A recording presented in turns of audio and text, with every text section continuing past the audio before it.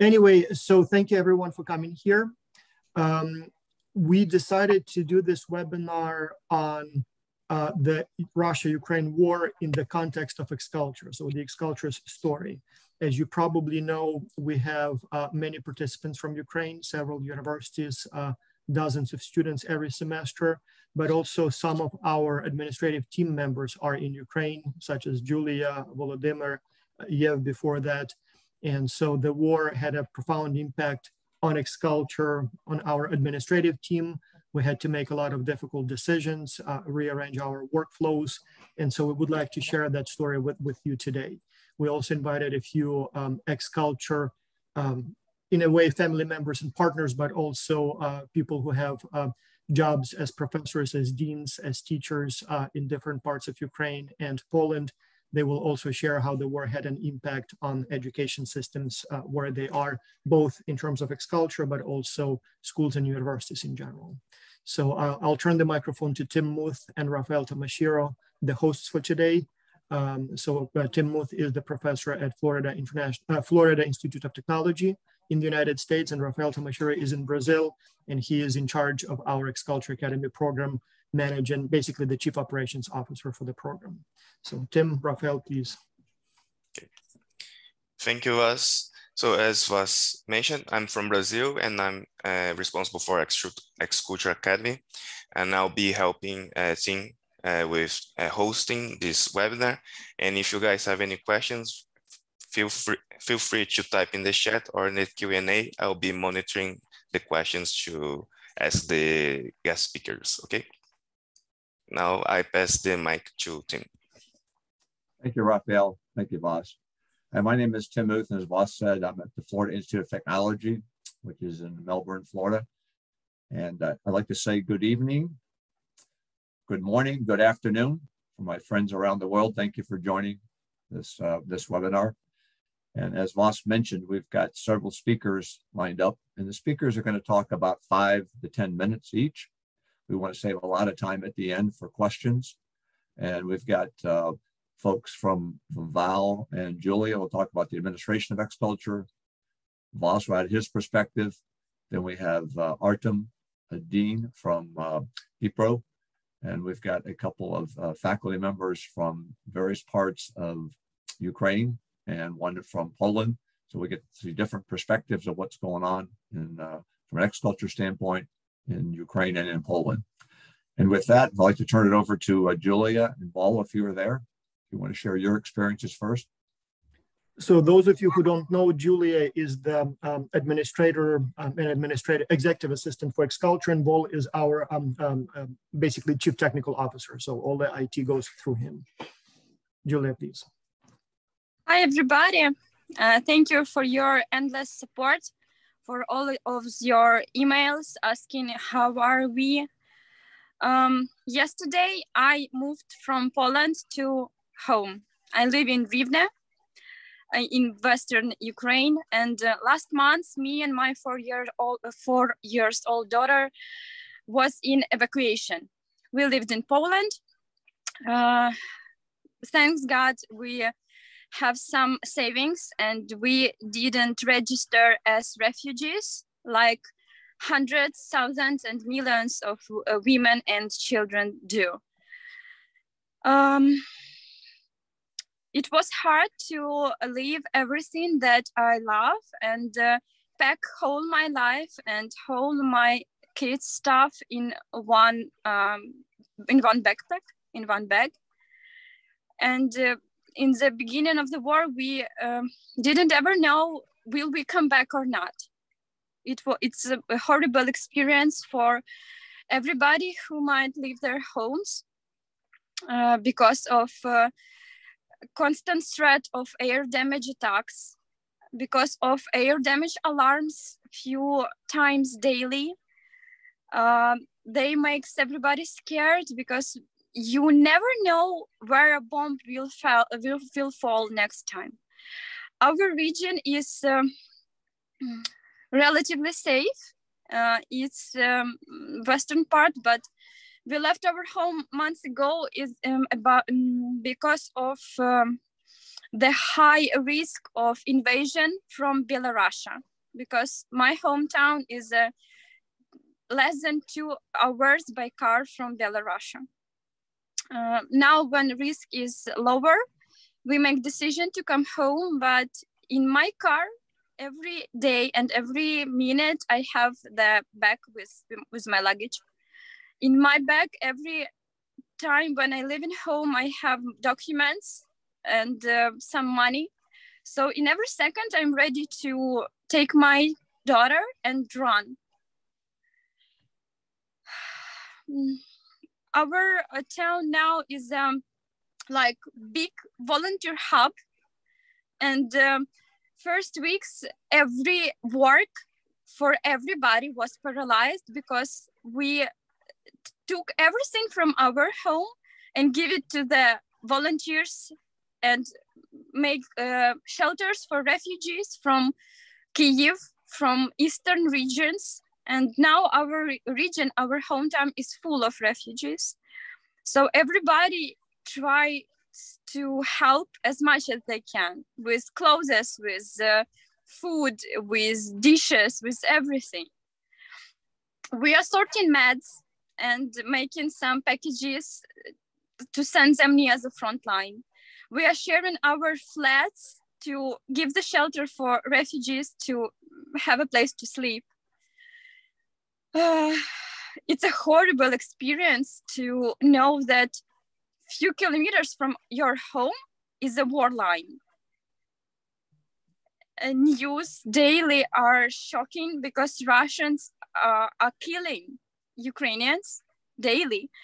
Our military forces doing their best, but it's war, and it's a scary thing. Talking about our work balance, few first weeks we was paralyzed and stressed. We can't finish our yearly trek, so thank you Vas and Rafael for handling this. But when shock finished and when we begin understanding the processes that war line can't come in our house in a minute, that we need to monitor the situation daily and hourly, but we need to make our daily work to support army, to support volunteers, to get money, and to get the bridge to our normal life. So exactly for me, my work and my daily processes that I handle in X-Culture, it's like a small bridge to that life that we lost because of Russia, because of war. And I know that mission of X-Culture is to make world better. We are showing for different countries, for different cultures, that we can work together, even if we are far each from other in 1,000 of kilometers. We can do great things. We need to learn how to work with each other, how support each other, but it will not work with invaders. And it's horrible to understand that in a highly technology world, it's still possible to stroke another country by rockets just because you want it. So Wall is not here, sorry about it, because we still need to be good parents, and our daughter is sleeping now and she is waiting with her while she is asleep. Our kids are playing in war. Our kids living in stress, and the place to run out from stress, it's playing. So everybody in Ukraine are playing in war. Everywhere, in every region, we are under pressure every second. But we are still standing. We understand all our support from all over the world, and it's incredible to to see how everybody is supporting us with money, with armor, with defense. And I think when the whole world is against one country, the victory is near. So I hope that soon we will make the call together just to celebrate the victory, the peace. And I think that it's not Russian and Ukrainian war, it's a world war, because you will never know what will be next if we will fall. But we won't. Thank you, everybody. Julie, thank you very much. Thank you, Julia. Thank you very much. Voss, would you like to speak next? Yes, so I would like to share how ex-culture was affected by the war in the three main areas. So first and foremost, the administration side. So as you know, a few years ago, quite a few years ago, Volodymyr was hired to help with all of the data and IT related work. And then we also had Julia join the team. It's been about 3 years, I believe. And so she handles all of the, essentially all of the daily operations, emails, weekly reminders, things like that. Plus, I have a strong Ukrainian connection, and Oleh, my wife, helps with some things as well. Obviously also has a Ukrainian connection. And so when the whole mess started, I remember, you know, most of the, January and February, all of the news were talking about the impeding, about the looming invasion. And so I remember a day before the invasion, we were talking to Julia, and she sort of joked and she said, well, in 2014, Ukrainians were panicking and the whole world was expressing concerns. And then in 2022, the whole world is panicking, but Ukrainians are sort of used to it and they're expressing concerns, sort of basically nobody cares. And then next morning, the whole bombardment started. Pretty much every major city was bombed. And then that's when the whole workflows of ex-cultures started breaking down. So Julia would be putting in basically a full work day every day. Volodymyr almost every day. I would put in most of my day on, you know, into ex-culture. Oleh helps from time to time. And so with the war, Julia is obviously basically in the bomb shelter with Wall. For the first several weeks, you know, it's very difficult to focus on work when, you know, you call your parents or you call Julia for that matter, and sometimes they're not available. They're in the bomb shelter. Sometimes the internet goes off, and then you obviously, you know, compulsively check the news. We installed the apps on the phones that show which parts of the country are being bombed at this time. So, you know, every few hours you get the aerial attack warning. And so obviously that makes it very difficult to focus on work. So I think we held the line, and pretty much all of the things were still done on the administrative front for ex-culture, weekly performance reviews, final report evaluations, everything, you know, all the correspondence, emails. But it was all of a sudden much, much more effort, at least on my side, given that the whole, you know, operations process has been a little bit disrupted. And so thanks so much to our partners in other countries like Rafael, Drew, Leon, Dr. B, Tim. So everybody was helping as much as they could. And so we were able to sort of hold the line, although again, it was not leaving much time for anything else. So my apology to everyone right away if any of the correspondence was late or some of the things were done late. Another thing or sort of big issue for me was what to do with our partners in Russia. So the whole war started about 10 days before the late track war about to start. And we had 3, if I remember correctly, universities from Russia scheduled to participate. As you know, or maybe you don't know, I'll share with you. I believe in ex-culture's mission of building bridges. So our motto is connecting cultures.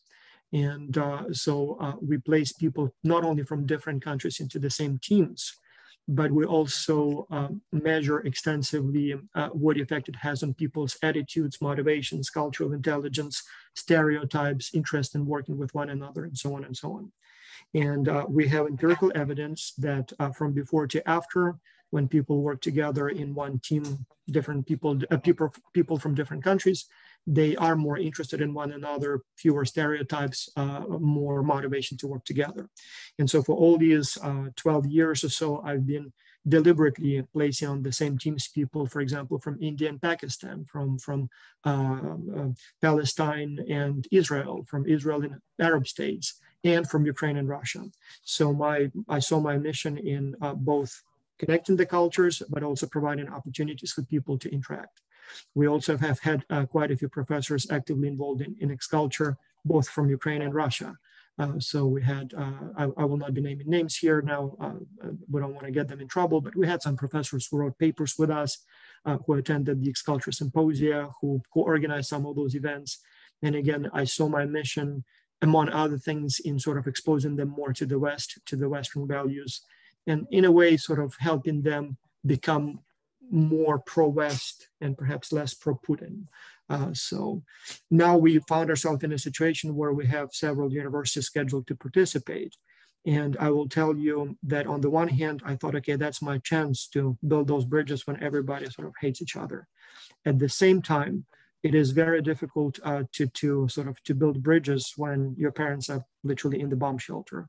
Moreover, it's even more difficult to sort of stay cold-headed when the person who is managing your emails and who's basically, getting the names of, the students in the roster and everything, Julia in this case particularly, is literally being under, under the Russian bombs. Another concern obviously was that what will happen to the students from Russia when they are in teams, given the not the most positive sort of views of the Russians at this time in different countries. So it was a difficult decision for me, and I resisted for a while, but eventually I sent long letters to our Russian colleagues saying that, sorry guys, but this semester you will not be able to participate. And then literally next day, I get an email from my dean who says that the university made the decision to sever all the ties with any Russian universities and institutions. And if we are planning to, we have to go through a special review process. So even if that decision hadn't been made, we would have not had many options here. Now, I did talk to all of those professors. They seem to be very much anti-Putin. And so I'm still sort of, not sure what to think about it given the circumstances. But anyway, we made the decision not to allow them to participate this semester. Another thing that we did was sort of one of my friends that we went to school together contacted me saying that it was like week 2, maybe week 3 of the war, saying that my kids are essentially in the bomb shelter, the schools are closed, they have nothing to do. Maybe you can find someone in your network, maybe your own kids, who can talk to my kids in English. And so this way they will practice English at least a little bit. And it will be some form of education and some, sense of normalcy in their life. And then next day, another friend asks for the same thing. And so I sent out an email through the X-Culture, network, asking if anyone would like to talk to those kids and basically, allow them to practice English, share their stories, but maybe you want to learn more about kids in Ukraine at this time. And to my surprise, quite a few people responded. And so at that time I thought, hey, if we have some more volunteers than just those 2 families need, let's invite more Ukrainians. So I placed a post on my Facebook page, first asking if anyone would be interested, and then yes, you're invited. And so we got quite a few applications at this time. Leon Mascara is here, then teenager, she's 18, who's helping me manage the program, so she would have the more precise numbers, but it's a little over 500 people at this time in this program that for now we call Pen Pal Ukraine. So we got a little over 100 Ukrainians, if I remember correctly, who signed up for the program, and then about 400 people from other countries. So basically every Ukrainian can have 4 or 5 pen pals. Originally, we envisioned it as a program for kids and advertised it only as for teenagers, but then we did get some applications from kids as young as 8 and 9. And then we also got some inquiries, something like, I have a 52-year-old kid, can he participate? As a joke, but an adult wanted to participate. And so since we had a lot of applicants of older age from other countries, we basically opened it for all ages. So at this time we have several hundred people participating in this program. And again, our hope here is that it's not only a way for Ukrainians to practice English, but also, to feel supported, for other people to express their support, but also, again, to forge those relationships, friendships that hopefully will help them not only to survive through this, difficult time, but also maybe those relationships will lead to, I don't know, business partnerships, research partnerships in the future, or simply more compassion, more understanding of what's going on, so that something like this will not happen in the future. Even if we reduce the chance of that by a couple of percent, I still think that it's a worthwhile program. So those are some of the things that I've experienced from my point of view here. And yeah, I guess we are holding up. It's much more difficult than the last semester, but it seems like we're keeping everything more or less on time, with some delays, but not as much. So hopefully everything will be going fine for the rest of the semester. Thank you for the update, boss. Appreciate that. Up next is Artem. Would you like to give us an update, Artem, please? If I may just to say, so Artem is, we went to college together, and he is now the Dean of the Faculty or School of Economics and Management at Dnipro Technical University, so one of the biggest universities in central Ukraine. So he's much, much closer to the front lines than our other partners in the West. So he's literally hearing the bombs every day. Please, Artem. Yeah, thank you. So hello, everybody. Good morning or good afternoon to you, friends. And my name is Artem Bardas. I'm a Dean of Scientific and Research Institute of Economics. It's kind of business economics, School of Economics, we may say, of Dnipro University of Technology, DUT. Well, and in our region, we live in a quite area zone. We may call it peaceful because the front line is about about 120, I think, kilometers from us, the nearest zone. But at the same time, we constantly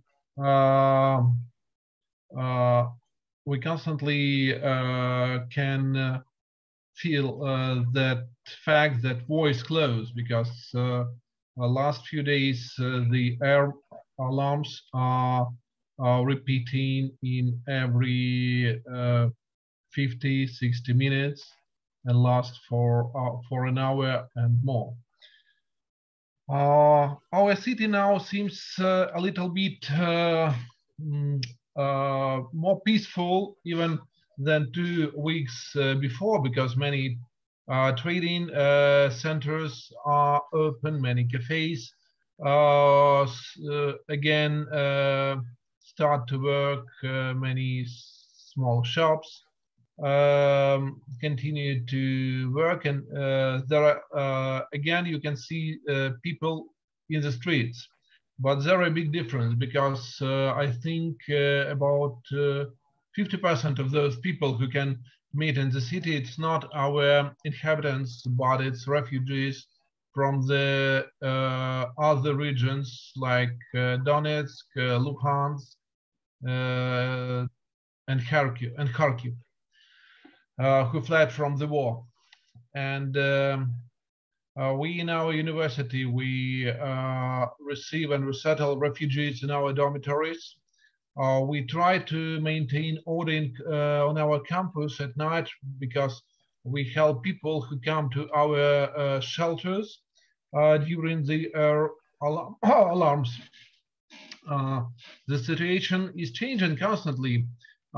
First weeks of the war, people come to shelters every time they had a siren. But now is 45th day, and people start to behave a little bit lightly. Yeah, it means a little careless. People become a little careless about air alarms.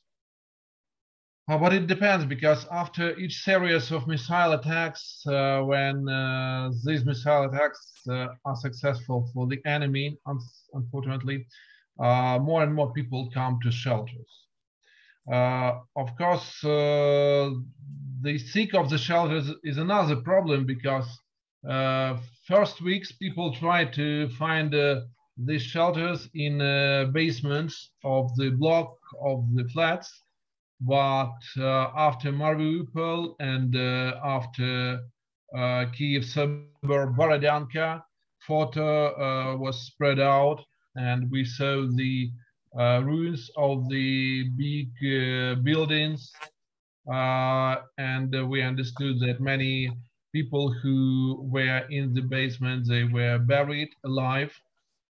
People mostly stay in their homes. So I think now 90% of our people in our city, they just go to the corridors and wait there.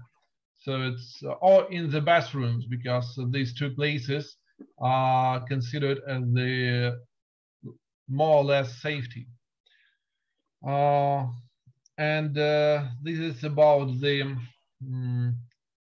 situation in the city. About the challenges, there are two of them. First challenge for us as a university is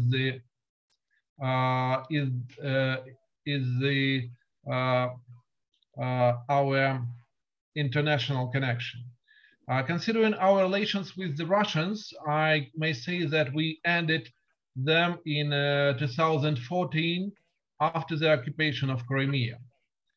We had strong relations with them, historical relations, we may say, but almost for 8 years we didn't cooperate with them totally. And after the start of the war on February 24, we, as a university, left several international associations like Eurasian Association of Universities, because in this association, Russian universities have traditionally had strong positions, and these associations preferred not to notice war and war crimes in Ukraine. Among the challenges for Ukrainian universities, I think the biggest challenge will be to recruit applicants in the summer of 2022.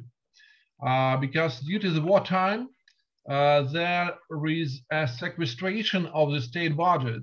It's clear, because we need to redistribute expenditures on defense needs and reduce our expenditures on education, unfortunately, but it's true. And we have the so-called mixed system, when part of our students are paid from the state budget and the rest paid by themselves. But many students are unable now to pay because businesses have stopped operating. They, with their families, moved to other regions or moved abroad, and it caused financial problems in many Ukrainian high schools. I didn't even say about those universities which are occupied, are destroyed, because I know that in Ukrainian city of Melitopol, it's a county center in the Zaporizhzhia Oblast, which is occupied by Russians since the, I think, 25th, 26th of February. So in this city of Melitopol, Russians seek for professors from local pedagogical university and try to find them, because they believe that in universities and schools, our youth, our girls and boys were taught to hate Russia. And they think that being a teacher, being a professor means to be a dangerous person for the occupation power. We know that many universities, such as Mariupol State University, are totally destroyed, and only few of the professors were lucky enough to flee from the city because it was totally blocked. Well, but for the whole Ukrainian education system, yeah, the main problems will be connected with the recruitment process, with the so we have such a term as a brain drain, you know, and we understand that this summer we shall have a student's brain, because many of our potential students will choose any other destinations, probably in the Western Ukraine, probably in the Eastern Europe, but not in such traditional academic centers as Kharkiv, as Kyiv, and probably as Dnipro too. So it's also a kind of challenge for our universities. What else? Just a few words. And I would like to say about the possibility which is opened by this war for the culture. Unfortunately, according to the statistics, most of the Ukrainians, I think 74 of them, have never left the regions where they lived. And now on this tragic background, on these terrible events, we see the situation when almost 8 million of people moved from their regions to another region. So it's kind of opening the culture and mixing the cultures within Ukraine and within Eastern Europe. Of course, it would be better to do it in the other circumstances, but in any kind, it's a very interesting cultural phenomenon, because we see how the people from the totally different regions meet each other and collaborate. So it's it's all what I wish to say briefly. Thank you. I'm sorry for my long speech. No, Artem, thank you very much. Mm-hmm. We understand completely. And Oleh, if you'd come on next, and Oleh, if you would introduce yourself when you come on, and then tell us about your background. Again, if I may, Oleh has participated in some of the X-Culture symposia. He is one of the first school teachers who joined X-Culture with younger participants. And so now he's in charge of several projects related to education in Lviv, the Western Ukraine that is now the recipient of most of the displaced people from Eastern Ukraine. Hello, everyone. Thank you for the invitation, Vas. It's been a big pleasure for me. And I'm pleased to see even some familiar names, familiar faces here. Sometimes from Calgary, you know. So yeah. So my name is Oleh, and I'm a teacher of economics and history at the local school in Lviv. And I also combine this job with my position at Lviv IT cluster. It's an association, it's a special organization of main IT companies, local IT companies, which develop IT sphere in Lviv and mainly develop IT education, secondary and higher education. So how the education sphere in Lviv is functioning now in war conditions? To make long story short, our education shows good amount of, adaptivity, flexibility. Lviv, as many our regions of Ukraine, successfully adopted work conditions. I can say it clearly now. If we are talking about local universities, most of them have restarted online education process, I believe in the middle of March. Of course, that universities are aware that far from all students are ready to continue studying right now. A lot of students did not settle in yet or don't have technical equipment. Some of the students are refugees, of course. That's why the approach, is very liberal for now. The main point is next. If you have to study, or you have to be useful in any other way to help to win the war. For example, students at the cybersecurity department of Lviv Polytechnic are deeply engaged in cyber war with Russia. It's obvious that these students may not find enough time, to attend all the lectures and seminars. But I know that Lviv Polytechnic stated directly that to the students that their cyber activity now will ensure good marks in the future, at the end of the semester in June. So basically, students now have very advanced, practical experience, practical course on cybersecurity with the real enemy. The same situation with students who are studying international relations. They have to communicate abroad, to tell the truth about Russia's aggression to Ukraine. I know also that students at the history department at Ivan Franko University research deeply current events as well, and they engage in information campaigns as well.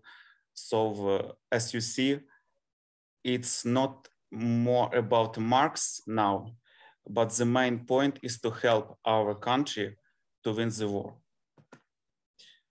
And I can say also about schools some words.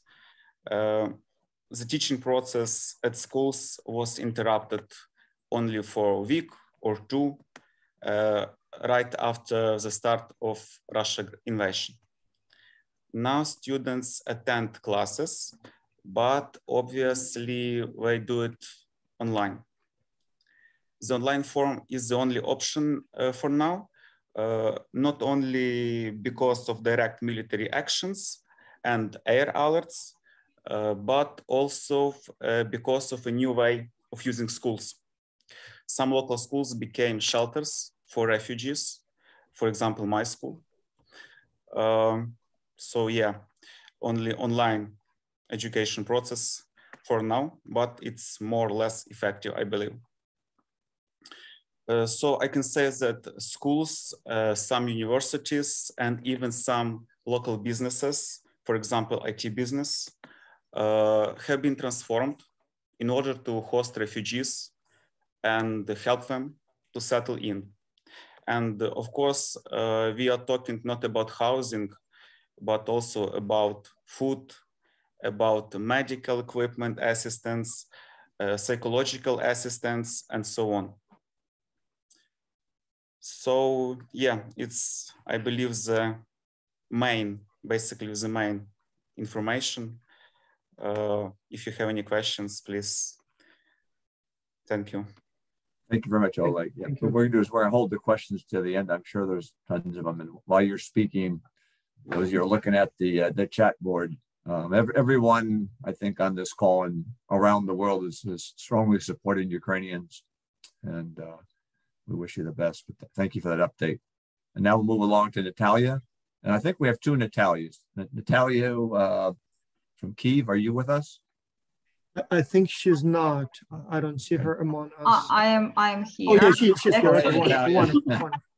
Thank you. I'm a little bit late. I'm sorry. I had some problems with connection, but looks like I was exactly in time. You got it. Maybe you can introduce yourself first, Natalia, and then tell us about your situation. Thank you. Okay, thank you. Thank you very much. I'm Natalia Kochkina. I'm representing Taras Shevchenko National University of Kiev. That is the capital of Ukraine. I know now everybody knows not that Kiev is just the capital of Ukraine, but I suppose that people are very well acquainted with even the districts within Kiev. So that is an incredible thing, I suppose. So what is going on in our educational sphere? I am also coordinating the double degree with the University of Macerata in Italy, and I am the collaborator with some other Italian universities, University in Sardinia, University of Cagliari, University of Cassina, and Southern Lazio. So we are, like my department, are mainly working with Italian universities. And what we see now is great efforts that Italy is doing towards Ukraine. Lots of meetings, lots of events, lots of possibilities open for the students, mostly for students, some for university professors, lots of master programs or some fundings for the students, for Ukrainian students. For example, for those who are involved in the double degree, they have the possibility of gaining some money.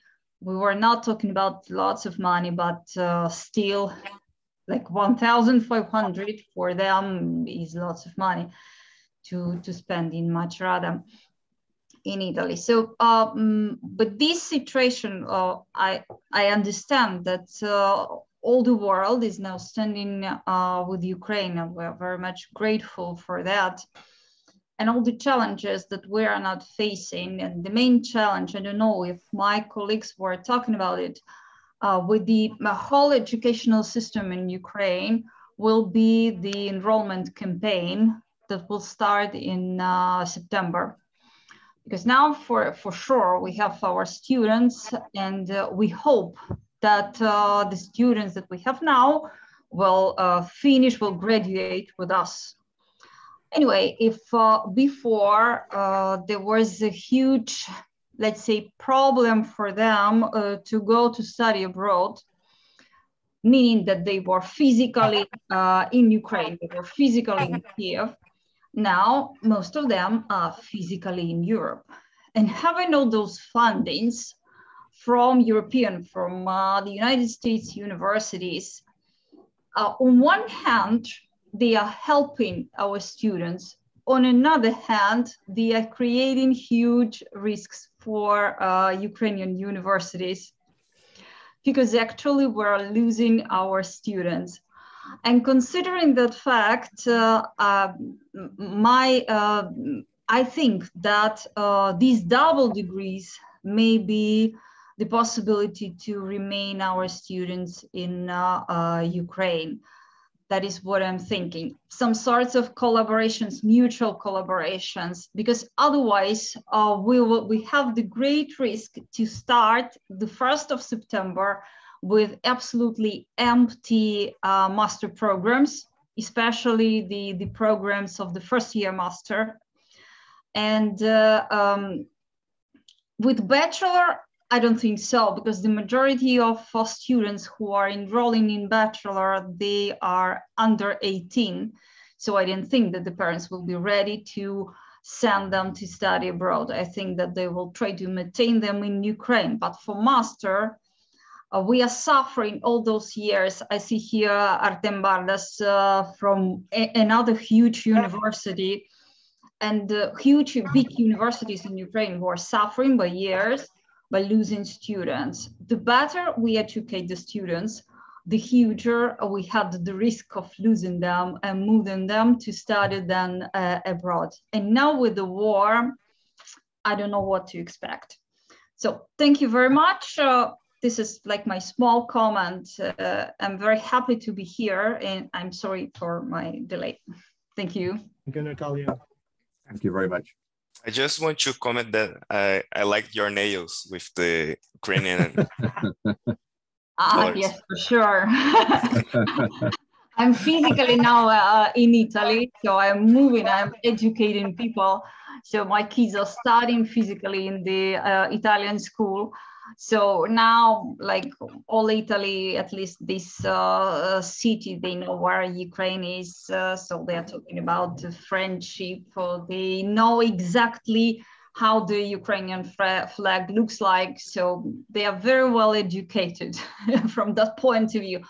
Unfortunately, we needed the war to get the world well educated. Thank you very much, Natalia. Maybe now we can pass the mic to Natalia Popovich. Can you please introduce yourself? Again, I can do a quick introduction. So Natalia, again, participated several times in X-Culture as a teacher with high school students and as a professor with the students from her university. She's also in Poland that has now received over 3 million Ukrainians. And so kind of sees firsthand not only impact on education specifically, but also on the whole infrastructure in general. So Poland has been the closest Ukrainian ally from day one. And maybe Natalia can share with us a little bit more about that experience. So as was said, we have over 4 million refugees from Ukraine in Europe, and 2.6 of them cross the border with Poland. And even I checked yesterday, it was 28,000 refugees. 28,000 refugees came to Poland only yesterday. But from this 2.6 million people, there are estimations that 1.5 of them are staying in Poland because some of them went to the other European countries, to the West, and some of them came back to Ukraine in different reasons. And it is also very, very new times for Poland because Poland has the largest population in its history. It's around 40 million people. And the problem is there are a lot of women with children. And the problem is that 30–40% of men who used to work in Poland in construction, in transport, in some blue collar, they went to Ukraine for fighting with Russia. And of course, schools and universities are open for refugees, and a lot of universities made available dormitories for refugees. They collect food all the time, publish on public websites current needs. They conduct, of course, charity concerts with food raising for refugees, and also give jobs for lecture, for science from Ukraine. And of course, they support the students. And with my observation, in Poland, we don't have a lot of students. Probably it's connected with the middle of this student year. We will see what will be next year, like this academic year. But the huge challenge and the biggest challenge is primary schools, because as Oleh said, in Ukraine we have they have online classes. So probably as older students, I mean 15 years old, 16 years old, they use of this possibility, but little children in kindergartens, in primary schools, so children from 6 to 14, they of course want to come to schools. And official information that there is 162,000 Ukrainian children in Polish schools. And in secondary schools, children, the biggest amount of these children are in Warsaw, in Krakow, so I mean generally in big cities, and number of these children in classes is maximum. Polish teachers, of course, do not want to Polonize Ukrainian children, but they also cannot teach in Ukrainian language. And some schools try to open some classes with additional Polish language, or try to create a new classes in Ukraine. So they try to find some Ukrainian teachers and open Ukrainian classes. But again, it's a middle of a school year, so it's hard to do that. But we will see again what will be next year. And I think also the big challenge is the problems with final exams. So with final exams after primary school or secondary school, because Poland cannot prepare it in Ukrainian. Of course, some students can try to learn Polish language and can try to pass it, but of course it's not fair enough to pass exam in new language. So big challenges, big changes also for Polish people, for Polish government. And yeah, and it is necessary to have some bridges with Ukraine to create better education in Poland for for people from Ukraine. And that's all. Natalia, thank you very much. Thank you. Thank you for everything you're doing for the Ukrainian people, and especially the children. Vas, I think I saw that Gregory, who's originally from Odessa. From Estonia, and Greg with ties to Odessa. So maybe they can briefly share their views just a minute before we go to Q&A. Okay. So Gregory, you want to go first? You there?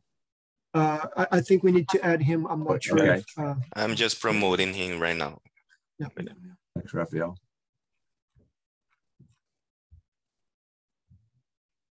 Hello, Gregory, can you hear us?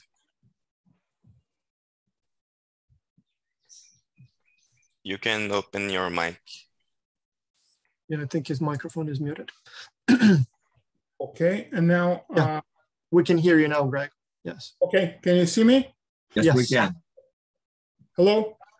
I want to say, first of all, thanks for the bottom of my heart to all panelists. Sharing your experience is so important. I'm a native of Odessa in the third generation, but almost 30 years ago, I moved to the United States, and I didn't speak Ukrainian probably since then. So I lost most of this up until recently, when I started reading daily news from Ukraine, of course, in Ukrainian, because I started speaking Ukrainian and English at the age of 6. And for most of my life, it was not a difference. There was no difference, Russian, Ukrainian. Well, English became, of course, the major language since my family moved to the United States. One of the things that I want to say is that I share the pain, although fortunately Odessa has less bombarding, non-comparable with Kharkiv, for example. But there were ballistic rockets that were falling and leaving large holes in the ground around Odessa, and several times Russian large ships tried to gain some place in Odessa region, and fortunately fighters defended stood their ground and defended that. The most important part for me is to find for each of us the most suitable way to support Ukraine. And it is not only supporting the Ukraine as the state, but also supporting Ukrainians who were deprived of their everyday lives, from their happiness, from the happiness of their children, from everything that they before took as a reasonable experience of a peaceful country. I know that many people donate money, donate time, donate energy, donate their talent.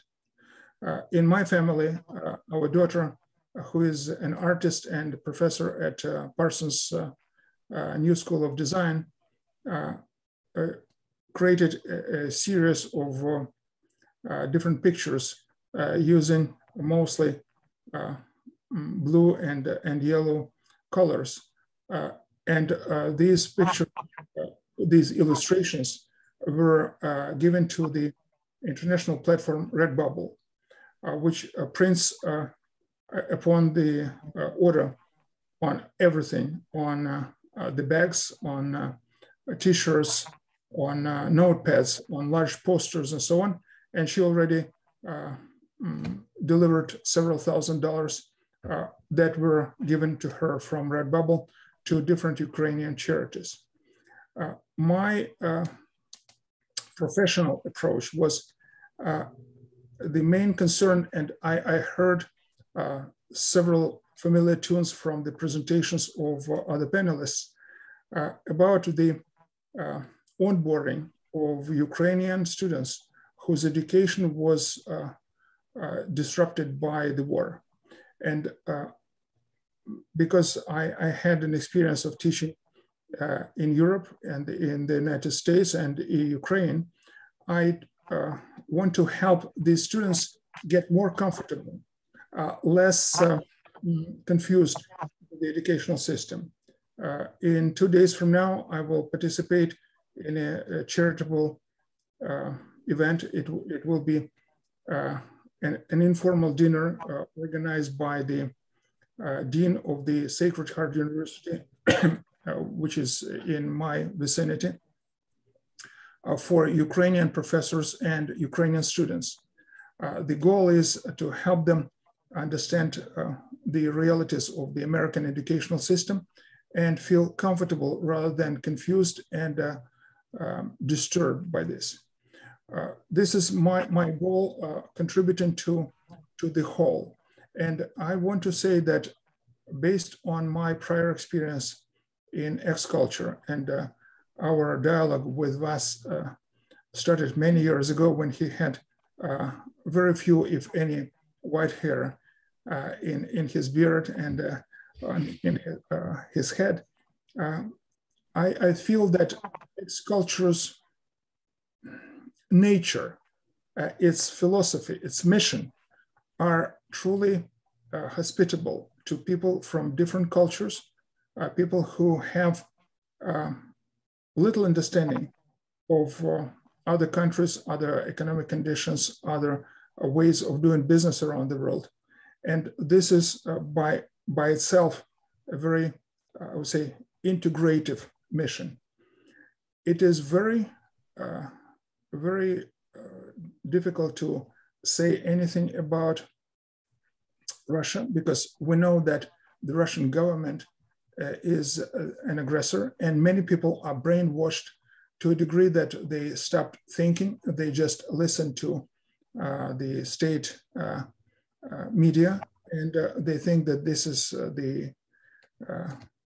the gospel. Hey, Gregory, this is Tim. I'm sorry. We're trying to keep it tight so we have time for questions. Okay. Maybe could you wrap up by about 30 seconds? We'll go to the next speaker. I will try. Thank you. What I say is that there are some people in Russia who are very reasonable, who risk their lives and their freedom going on the street to protest against the war. Unfortunately, they are in minority, and unfortunately, they are suppressed and in many cases punished by jail time. What I want to say is that we need to support Ukrainian refugees and Ukrainians who are there on the ground. And we want to give them our full heart and fully open arms. Thank you very much for having me. Thank you, Gregory, for your perspective, and thanks for your support. And then I think we had a gentleman from Estonia. Is it Tiit? Yes, Tiit also participated in X-Culture for many, many years as a professor, as a researcher. So Tiit, if you can share with us what's going on in Estonia in this respect. Hello, greetings from Estonia and the Estonian Business School. Indeed, the Baltic countries also, all people in Baltic countries are strongly supporting the fight of Ukraine for their freedom. And you see, if you go to some shop or medical shop, you can easily get some, make some small donation to refugees and get some Ukraine flag. But indeed, we also donate bigger sums of money directly to Ukraine armed forces through Ukraine Central Bank. it's also, if you read any news in Estonia, online news, there are all the time addresses where you can donate some money for Ukraine.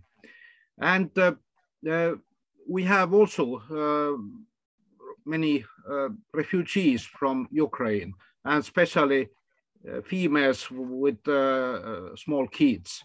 Not so many as from in Poland, but in Estonia, you know, we have 1.3 million people, and we have around 29,000 refugees from Ukraine. And I would like actually to raise two questions for panelists. So the first question is, now we have a dispute. We are trying to integrate Ukraine kids to continue studies at primary school and at secondary or high school. And indeed, among Ukraine refugees are also people whose native language is Russian. And there are two political views. One view is that they should be strongly encouraged to go to Estonian schools, because still we have such Russian-speaking schools a bit separate in Estonia.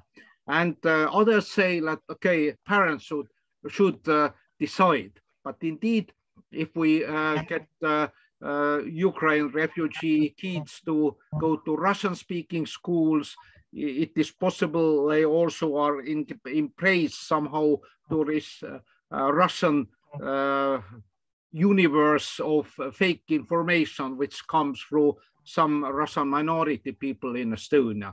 So what should be the right way? Should we give complete freedom for parents to decide, or should we try to direct them to Estonian schools where we also introduce some special classes in Ukraine language, because we have already more than 300 Ukraine teachers in Estonia?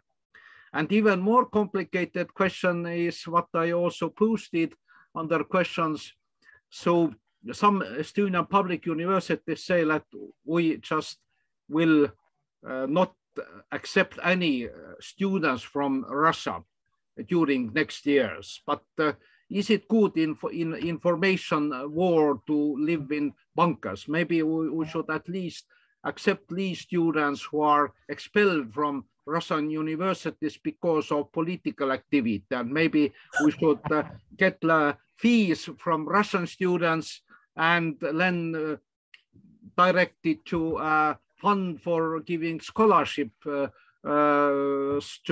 Ukraine refugee students in our country. So I actually addressed this question also to our participant from Finland, because I understand maybe in Finland this discussion is not so first. What is the right way to deal with such information war and understanding each other through information space?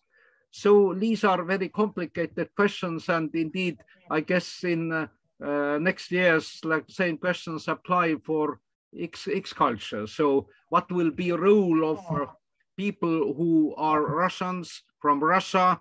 Can they join X culture teams? Can they only join as individuals, or they can also join as representatives of some universities? So I am sorry I finished with such a very complicated question. And just one more point. By the way, Estonia was the first EU country which donated arms to Ukraine even before the war started. And we were not so skeptical and cautious as people in Germany and in some other countries. And now all the Baltic countries, by the way, we have made arrangements to get rid of Russian oil and gas. And it is a very complicated thing for such countries as Italy and Germany. So that is the real thing to stop the war machine if we don't go to fight. Thank you very much. So we'll open up for questions now. Vas, do you want to try to handle the first question that was just asked about the future of Russian students in X culture, or do you want to keep that one for later? No, it's up to you. Yeah, I don't insist, but you see, these are all very topical questions now in Baltic countries. Well, regarding Tiit's question as to what language should be used for the kids, Ukrainian kids in Estonia, I really don't know the answer. I can say that there are several sort of I see several types of attitudes to Russian language among Ukrainians at this time. Yeah. So some people seem to now completely refuse to use Russian, speak Russian, listen to Russian music or movies. And I read that it was similar after the World War II, when many people essentially, cut off all the ties with German culture and language, including German, writers, poets, and things like that. So in Ukraine, there are some people who are like that. There are also others who believe that language has nothing to do with Mr. Putin, and so they just keep speaking Russian. There are many Russian-speaking defenders of Ukraine, soldiers, and so they would like to separate the 2 points of view. So Russian language is Russian language, Russia as the country or as the political system, that's a whole different thing. There are also some people who believe that the separation from Russia and Russian culture and Russian language is a strategically important decision for Ukraine. As you may know, Russia sort of invaded Ukraine under the pretense of defending the Russian-speaking population.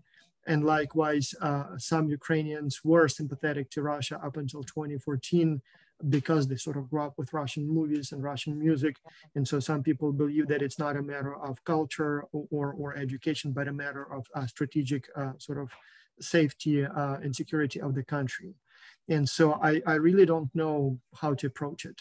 So I can tell you that I haven't used Russian for many, many years and sort of do not feel like using Russian, even though obviously I speak Russian. Although I will also be honest, when I speak to someone who doesn't speak Ukrainian, but only Russian, as many Russians do, as long as the person is sort of, respectful towards Ukraine, I will use Russian or, invite perhaps, use English.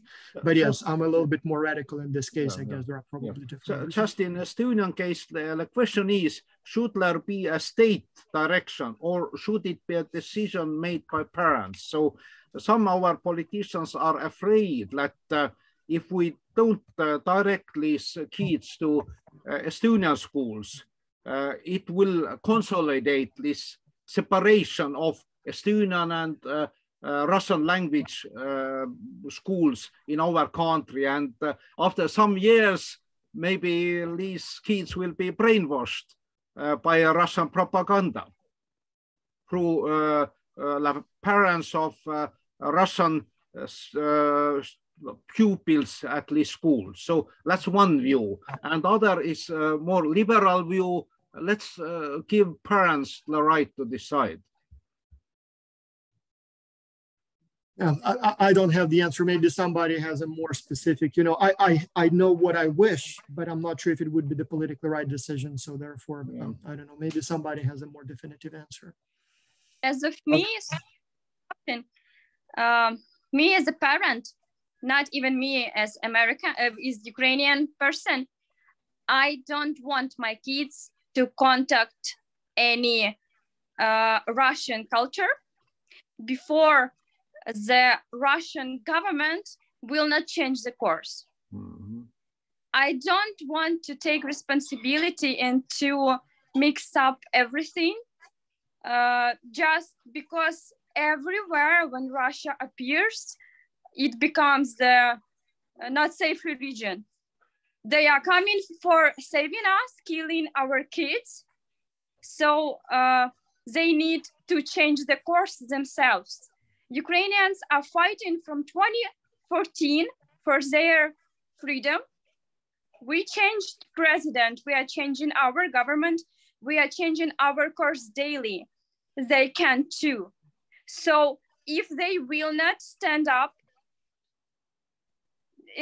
no any can help them. Even if it's a propaganda machine, even they are brainwashed, they can change their life themselves. It's only my opinion, and our kid is avoiding any Russian cartoons, any Russian songs, because we have more and more in our native culture and more in international content to see. When we keep learning good things, keep learning with kindness, how to make friends and how to be polite. But everybody now, from kid to grandparents, are fighting for freedom, not just from February 24, but from Maidan, from Orange Revolution. So 2004. They can do it too if they want to. But if they don't, we don't need to help them. It's my opinion. Yep. Right. Rafael, have the other questions come in off the chat or anyplace else, or anybody that's watching have a question? I see a very interesting question, which again, I don't have the answer, but maybe you can help me. So an anonymous at ND said that my teenager is participating in Pen Pal Ukraine, and she's not asking about her pen pals experience in the war. She's trying to talk with her pen pals about things that are less stressful. And so the question here is, would it be advisable for teenagers or adults from other countries who participate in pen pal to sort of try to find out more about the war side when they talk to their Ukrainian pen pals, or try to stay off the sort of stressful topics and use more sort of normal everyday topics? And I honestly don't know. I mean, I'm not sure.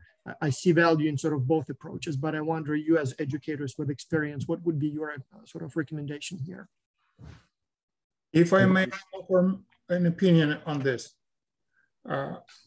we just heard Yulia about her view that kids need to be open to the culture of the world, and especially because right now she joins probably millions of parents who don't want their kids to talk Russian, to get into the Russian culture, contemporary Russian culture.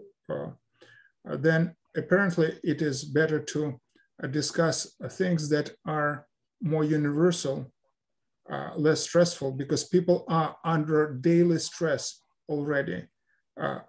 Adding to this stress and asking them to relive this difficult time may further suppress their psychological state. That is why, in my humble opinion, it makes sense to talk about things of the outer world beyond the current war, not ignoring the war, just focusing on many other developments around the world. My 2 cents. Thank you, Greg. Artem or Oleh, do you want to make a comment on the pen pals discussing the war with the children in Ukraine? And I see also Natalia and Leilani raised their hand. Natalia, okay. I would like to. Thank you very much. May I give some words about considering these points? What I see now from people who already escaped and from people who remained is that the majority is now suffering from post-traumatic syndrome. I'm not a psychologist, but this is what we see. So involving students, involving young people to discuss so traumatic things. I mean, it is extremely hard even for professional psychologists. Psychologists in Europe are not ready. Our Ukrainian psychologists are now passing the trainings to be ready to work with these sort of problems. Just now we have the problems with panic attacks. We have the problems with anxiety. We have lots of problems, psychological, maybe even psychiatric problems. So I totally agree with those who say that better avoid, because if don't, the kids will start to share the experience, expecting the correct feedback, and not having exact knowledge how to react may create the bigger harm to them. This is what I think. Thank you. Good point. Good point. Artem, you want to go ahead, Artem? Mm-hmm. Yes, I would like to say that considering the situation with Russian culture and Russian language, I think it's now in Ukraine two different things. Because if we talk about the Russian culture, the Russian totally lost our country. And for our kids, even Russian language, Russian spoken kids, the Russian culture is totally strange and it's not interesting. And in the future, I think this gap, this indifference will be more and more significant. According to the fact of changing the language, it's a very complicated question, because for many people, language, even Russian, unfortunately, it's a part of their identity. And people may be Ukrainian patriots and even support Ukrainization, but still continue to talk in Russian. It's a different thing. It's totally brain busting. It's totally shocking thing for the people from the western part of Ukraine, for example, but it's rather widespread thing here in the eastern Ukraine and in the south of Ukraine. And I think that the process of changing the language culture will last for a few decades.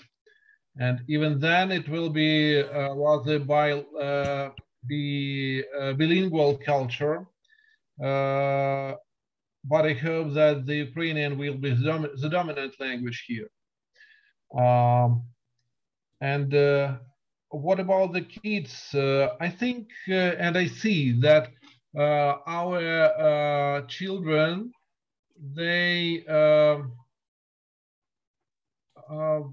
can, if they meet Russians in some online games, they continue to, how to say, they continue to behave in such way that they consider Russians as an enemy. So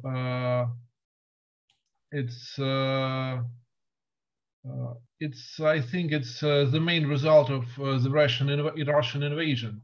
Even in the eastern and southern regions, Russian will be the nation of enemies for the nearest years and probably for the dozens of years. Thank you, Artem. Leilani, I see your hand up, and then right after Leilani, Natalia, I saw on the discussion board you're going to talk about the approach in Finland. Go ahead, Leilani. Hi, everybody. I'm sorry that I'm driving in the car, but I do have a couple of concerns. One, as the director of the X Culture Academy, we manage students from ages as young as 10 years old, and then of course all the way up to 18. And we have currently 20 academy students in Ukraine, and many of them are living in shelters or are in bunkers or refugee camps. I am dealing with not just the concern of the students in Ukraine, but also the participants in those teams.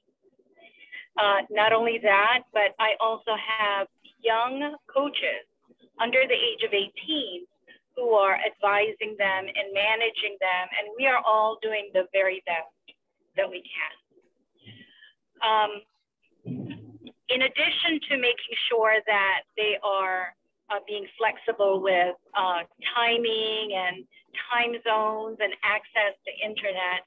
I've also asked our ambassadors, or I'm sorry, our coaches and the students in the teams to be more gentle with our Ukrainian students, and also to be more open to have conversations of things that are outside of the X Culture project, because it does alleviate a lot of the stress that our students go through. My concern, and this question is going to be directed actually to Natalia and Oleh, is how much of a conversation should my teenagers be having with each other regarding the war without excluding Ukrainians and their feelings? And I've also directed a lot of our younger students to have parents involved in some of those conversations. And is that something that we should be promoting, that should you have these kinds of hard conversations with each other, to maybe involve a parent to help you navigate through those concepts? Thank you for your time. And Natalia and Oleh, if you could answer that. And again, to my Ukrainian colleagues, I'm very, very heartbroken for your country. And I hope that this war will end soon. Carefully, Leilani. Thank you, Leilani. Thank you. Oleg, you want to try to answer that? Then Natalia next. Oleg, you there? Yeah, thank you.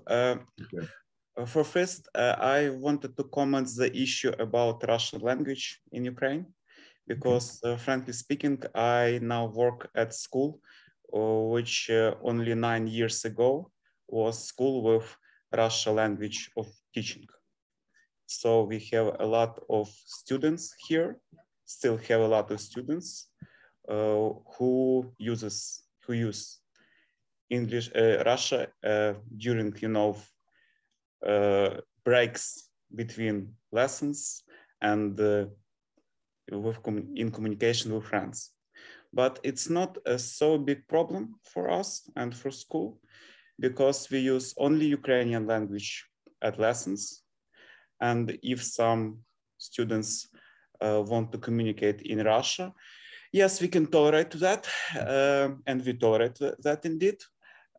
But I generally believe, and our school administration believe as well, that for the general good of Ukraine, it's better for us in long-term perspective to use Ukrainian language. So yeah, and I'm sorry, I had some communication problems when Leilani asked her question. So if you can repeat. Yeah, I think your question was related to the students in the academy, so a little bit younger than some other students. My question, I don't know, Tim, if you can hear me. My question is, with regards to addressing a lot of the non-X-Culture project related topics. Again, what I've done is encouraged my students to allow the conversations to happen. And I've also instructed the coaches to, when those conversations do happen and it becomes heated or it becomes escalated, to involve a parent or a teacher or an adult to help them navigate through those concepts. What other tools do I need to teach my coaches to utilize so that we can get through this together? I don't want them to avoid the topic. I think that's the wrong decision, because we are experiencing it in the present moment, and avoiding the topic, I think, is just burying it and not necessarily working through it. But what other tools can I utilize for all of my young students? And that's not just Ukrainian students, but they're teammates, our coaches who are also, most of them are underage. What else can I do to make this better for everybody as we go through it together?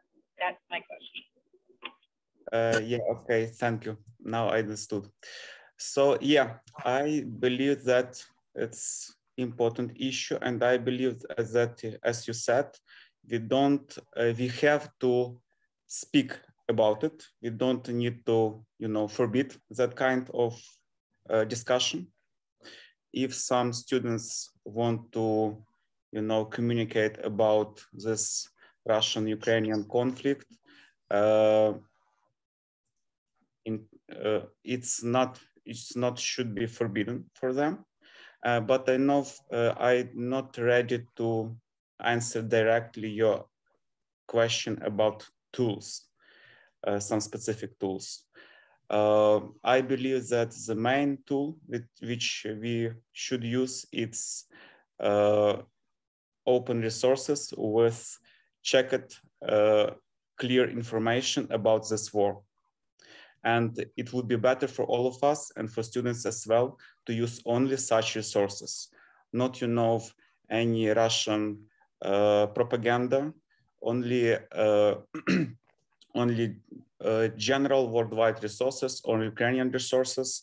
And in that case, students of X-Culture will know any basic and any basic information about this war. I believe that that's the main tool, so for avoiding such conflicts.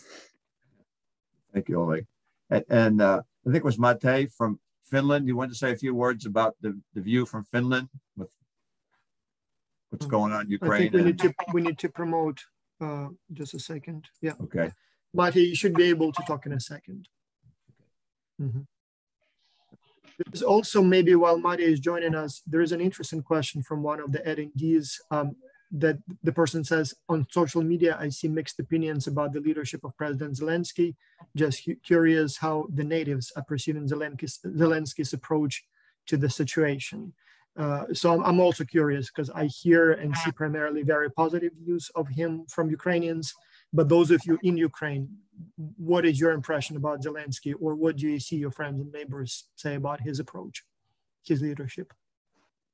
Well, I will start, and probably my colleagues will continue. Well, as for me, I changed my attitude to Mr. Zelensky from rather skeptical before the war to more favorable, because first of all, I didn't expect it from him that he will soldier on during such situation. Yeah, and there was a risk that Ukraine agreed to some peace armistices, yeah, or president may flee from the capital, but he stayed and he continued to fight, and this is good. Considering the people whom I know, they're very different. The very different sorts. In general, all agree that now we may support our president. It's the main idea. But there are also people who criticize him, mostly criticize because I think since 29 till the 22, most financing were directed to the infrastructure projects. So we really saw really have seen the changes. So the good roads, highways, new airports, new schools, but it was due to the less money to the defense. And some people now criticize him because he didn't pay enough attention to the military preparation and to the defense preparation. But in general, the attitude to him, I may say it's positive. And all the questions, all the critics postpone their opinions till the time after the war. Yeah, thank you. Natalia or Oleg, you want to? May I say some words? Go ahead. Well, we've got a president in the past, Leonid Kuchma, and he wrote the famous book that was titled Ukraine is not Russia. So the main fundamental difference between Ukrainians and Russians is well seen after elections and is well seen towards our attitude to our presidents. So for Ukrainians, Ukrainians go and vote for the president. They maybe even support very much the president. The day after, we start to criticize him. Russians go and vote for their president. The day after, they start to draw, I don't know, icons and praying for the president. So he becomes a sort of a tsar. And that is the fundamental difference. So that means that if now we support Zelensky, that doesn't mean that tomorrow we will not start to criticize him. That the day after tomorrow, he will do something else and we will say, okay, he has done a good thing. I mean, it's a normal democracy, I suppose. And considering the previous questions about the language, the attitude, what should we do in communications, I will give you two examples. Two real life examples. As I have said, my smallest kid is now attending the Italian school. So the first example, the first day she came, she obviously knew just ciao and nothing else. So she went to the school and teachers were using Google Translate. So you may easily understand that they were using Google Translate from Italian to Ukrainian. They had no idea to put Russian language. Another small example is just that happened just yesterday. My kid has brought the notebook from the school. She was making some exercises, and among those exercises, there was a lovely picture of two kids. They were hugging, and they were standing with two flags. One flag was Ukrainian, and another one was Russian. And it was written something like pace in tutto il mondo, meaning peace in all the world. We were so angry and we were trying to find a normal way to explain the teachers why they were wrong. Meaning we have the Russian language and we have Russia, and we have all the attributes of the state, of the Russian states, like flags, like symbols, like Z that they write in the tanks and in all other places. So, to my mind, the world does not understand clearly where is this borderline between two kids hugging and pace and two kids hugging with two flags of two countries, and the second country is Russia. All those questions are very much complicated, really are very much complicated.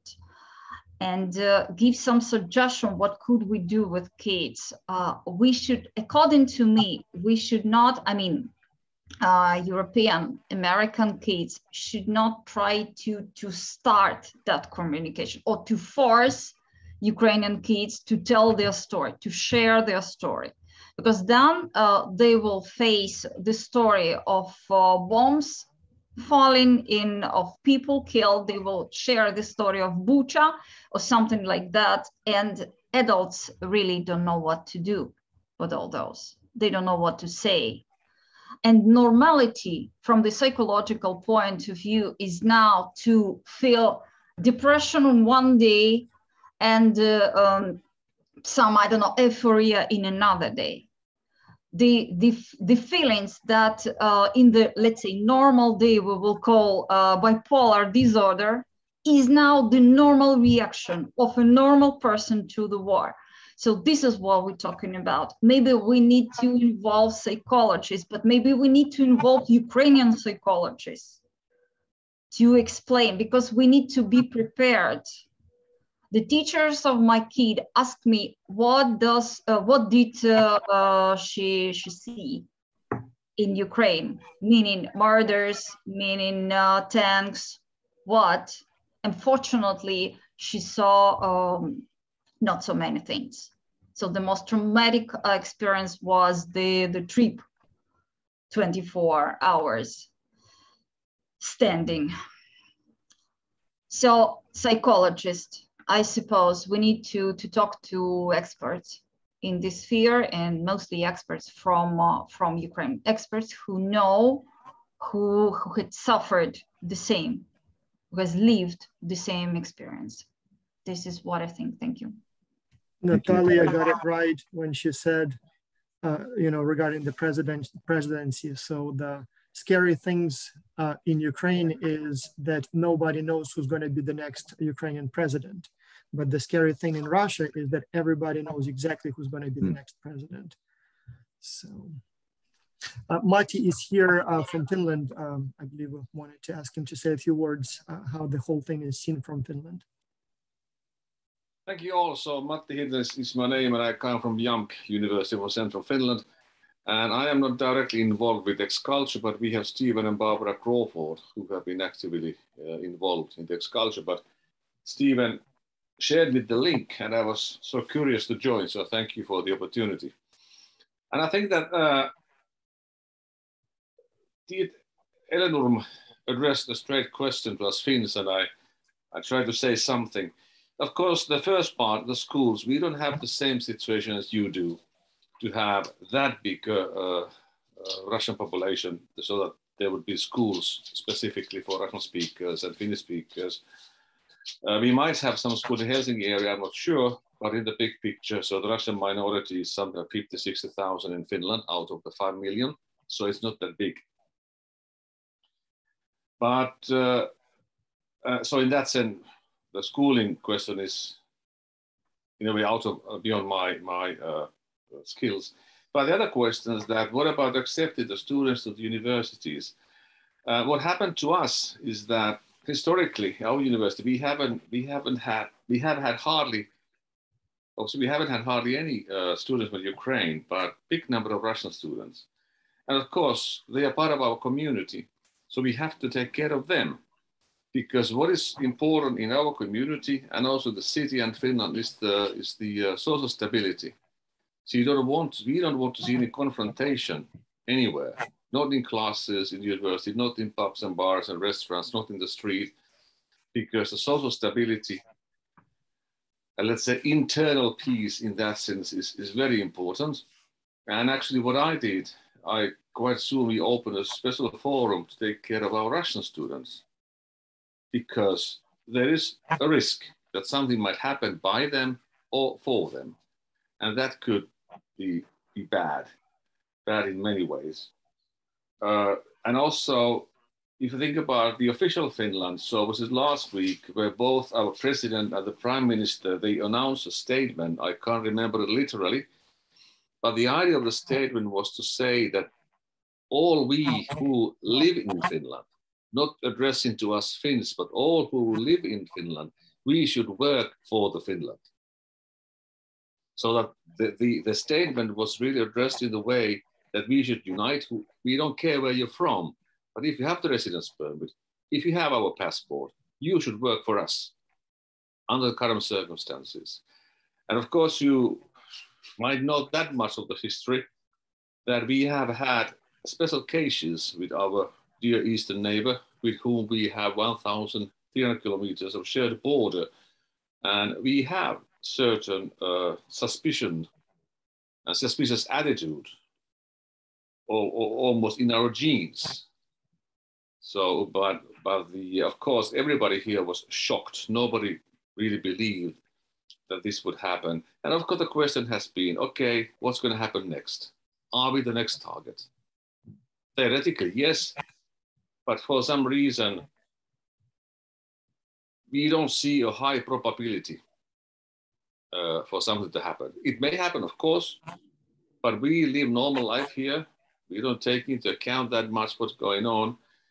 And also when talking with new students, so our official policy is that we just had entrance exams. We accept the students normal way. Last week, we sent the invitations. They are welcome to come. And we have our immigration authority and the border control to check their backgrounds. If they have the right to come to Finland, they are welcome.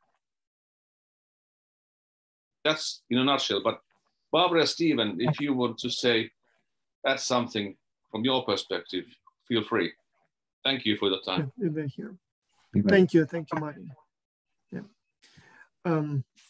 I see several people raise their hands, but I also see that we are greatly over time. So I'm not sure if the hosts want to allow time for one more question, or should we wrap up? Yeah, my thought, boss, is this: let's take the questions. If anybody's got to go, please feel free to drop off. But it seems to be a very good, very good conversation. So let's take the questions. If I may, then, I would like to make a statement. So following Mari's, Tiit's, Natalia's comments, I see we have also here friends from Ernesto from Italy. So we have people from pretty much all around the world. I don't know how Ukraine can and will thank all the countries who provide support, but I do see that without the support of our both European, but also American, Canadian friends, the whole world essentially, Ukraine would be in a much worse situation. And so I also know that while Ukraine is taking the main hit, and so Ukraine is paying with its own lives and blood for Russia's aggression, I do also recognize that everybody, especially the Europeans, are paying some price as well. So the 5 million people in Europe definitely are creating strain on the infrastructure, on the schools, on the system. I see the help flowing into Ukraine, from the military equipment to money to humanitarian aid, from bigger countries, from smaller countries. So from little countries like Slovakia all the way to the large countries like the United Kingdom. So all of them are providing the support. And so I guess on behalf of Ukraine, even though I'm not in Ukraine, a big thank you to that support. And I hope there will be an opportunity for Ukraine to properly thank for all this work. I also recognize that many of these countries, including Finland, for example, or Estonia, or Poland for that matter, recognize that they could be the next. And in a way, Ukrainians are fighting for the whole world and holding the border on behalf of the whole of Europe. But again, all that support, all that help is extremely important and critical. More is needed, definitely, but what's being provided now is also hugely appreciated. Rafael, I can't see. Somebody else have their hand up that want to ask a question? No one now. I can't see anyone. Sorry for interrupting again.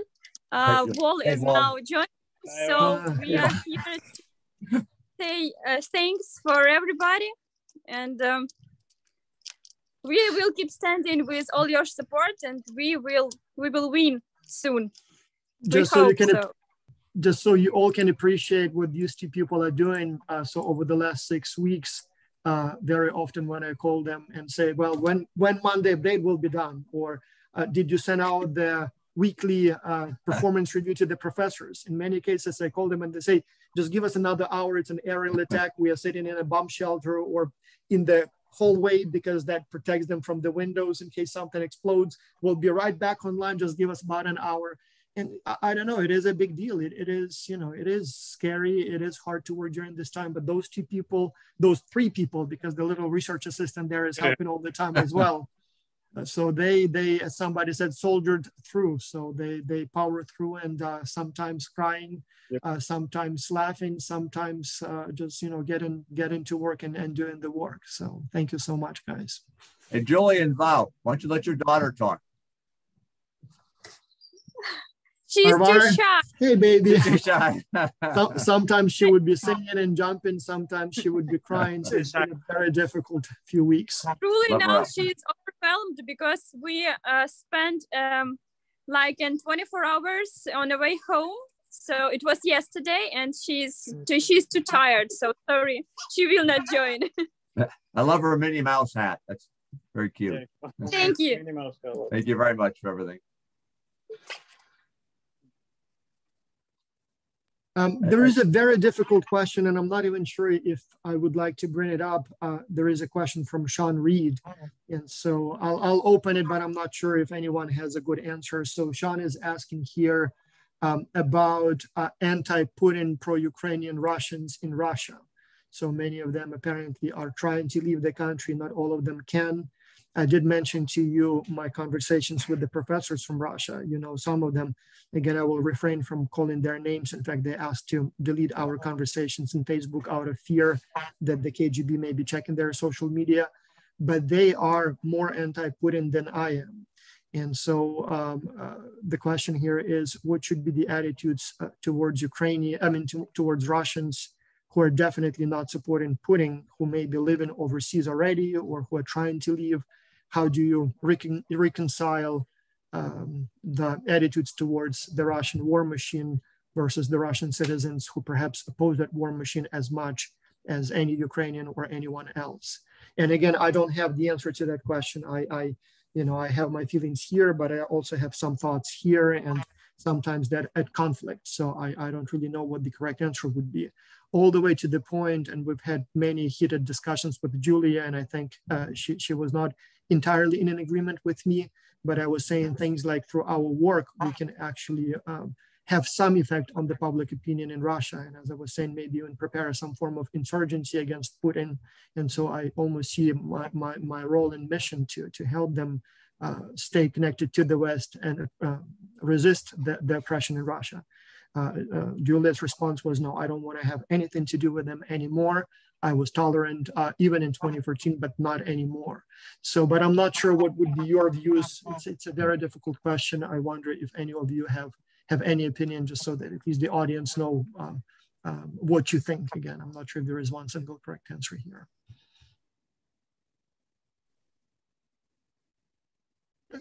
If I may, I actually expressed my view already.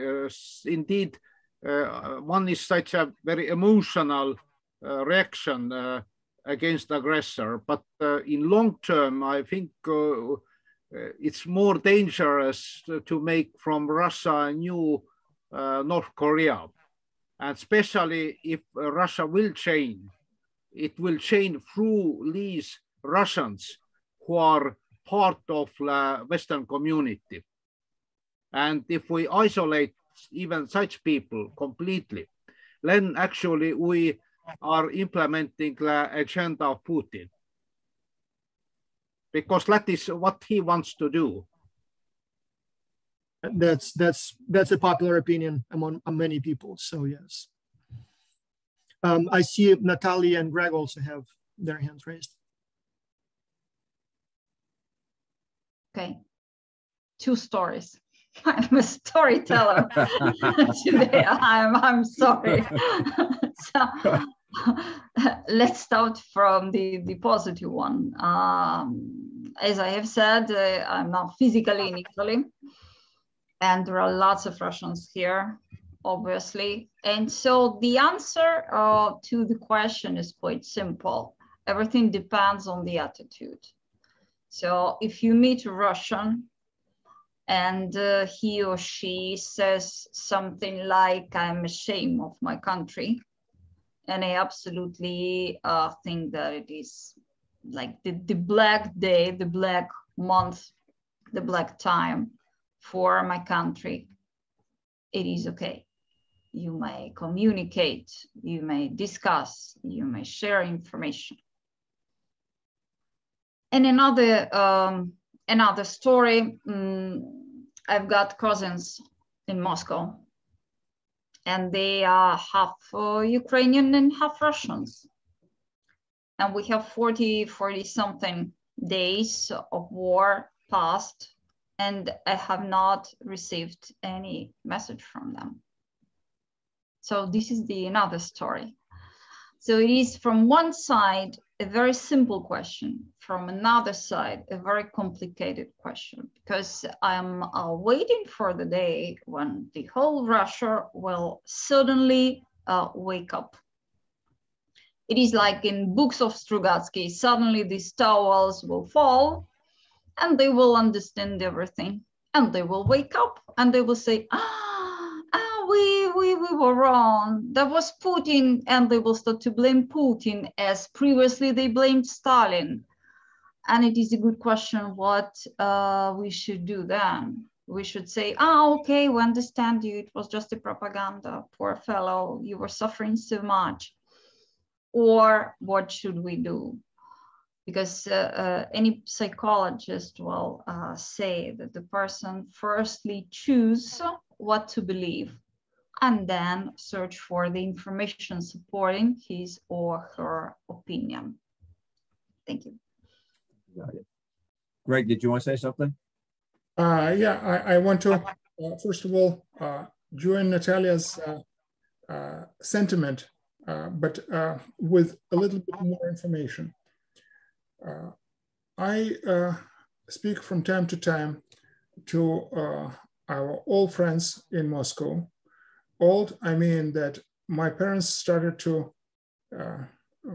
became friends with their parents in 1953. So you could imagine the generational thing. They signed the no war statement on the first day, on the 24th of February. And they told me that they stopped communicating with many of their friends who supported the war because they could not find any common ground anymore with them. And when I asked a naive question, how I could support them, they said, your call is the greatest support. Your willingness to communicate with us is the greatest support of our will to withstand evil. That is why I want to make sure that we do not put all people who are Russians by citizenship into one big basket and say they're all bad, they're all evil. There are many people, and some of them, unfortunately, are jailed for their brave actions to withstand the tyrannical and dictatorship regime of Putin. How many of them? How difficult is for them to express their opinion is a big question, because as we know, many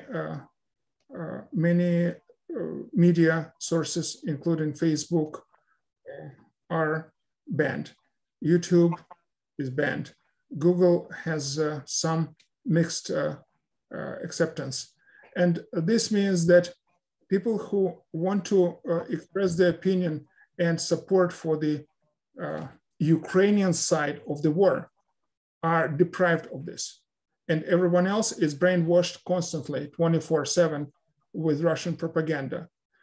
This is something that we need to understand, and there is no single answer. And I agree with both Tiit and Natalia that we need to see how we could find reasonable people, how we could support them, because otherwise they would feel abandoned. They will feel alone in the sea of hatred, and we will not give them what they deserve for their reasonable and sober view of the world. After the war, we will be very much, we will be very gentle. We will become very much understandable after the war. Right. Or as they say now in Ukraine, after the victory, not after the war, after the victory. Well, exactly. I know Voss has got to go here in a few minutes. Are there any final questions before we wrap this up? I see a lot of comments of support and compassion. Thank you so much. That is very much needed. I also know, based on the comments and my private conversations with many of the participants here, I know that some people are extremely pro-Ukrainian and anti-Russian, and some may have some, let's call them mixed feelings, or perhaps see a larger picture. But at the same time, even those who have mixed feelings, again, I will not be naming the names, they do provide a lot of support, stipends to Ukrainian students, hosting Ukrainian refugees, and that's what matters. So I know everybody is suffering by paying higher prices for the gas, or by perhaps, seeing the infrastructure overwhelmed. Poland, for example, I was extremely touched when Julia told me that they allowed Ukrainian kids in the schools. They made public transportation free for Ukrainians. Food, Julia told the story when she was in the mall and the kid fell asleep, and then immediately the police officers showed up and said, hey, do you need a place to stay? They thought maybe that, so there is a lot of support, and that's extremely not only touching, psychologically important, but also it is real, huge, tangible help. So thank you very much for all that. It's a difficult situation. Nobody want to be in this situation, but we are in this, and it matters a big deal that we are all in it together. Even little things like, for example, John Bon Jovi was having a concert in our city yesterday. And so my friends, professors from my school went to the concert, and then like at 11 p.m. text me and say, hey, Bon Jovi just dedicated It's My Life, the song, to Ukraine. So here is a little text for you. It matters. It does provide support. So thank you very much, everyone, for that support. Obviously, we would be doing even better if there was more military support to Ukraine so that we can stand together. Because again, going back to what Natalia said after the war, it all depends on how it will end. So there are legitimate concerns that if Ukraine keeps on fighting, there will be more casualties, or if Russia folds and then folds apart into 50 pieces, you'll have 50 rogue states with nuclear weapons. That's dangerous.